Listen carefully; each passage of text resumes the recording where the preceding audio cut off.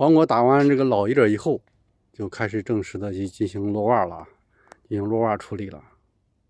欢迎来到付老师团队简易无土栽培基地，我是柴哥。这个落袜之前要打老叶子，那个老叶子打到哪个位置比较合适呢？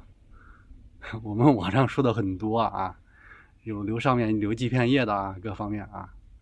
这样我说一下我们的经验啊，就是我们打老叶子呢，是打的位置呢是下部最下部的一根瓜下面留2片叶子，然后剩下的下面的叶子全部要打掉。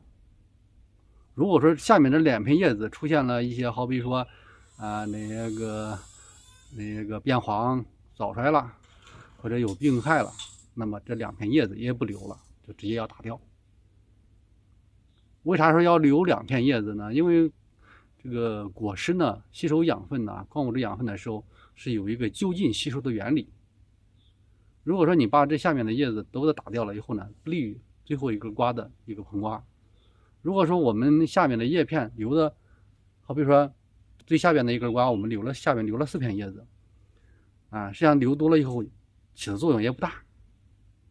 然后呢，无谓的增加人工，所以说我们一般经验就是最下面一根瓜下面留2片叶子，剩下的全打掉。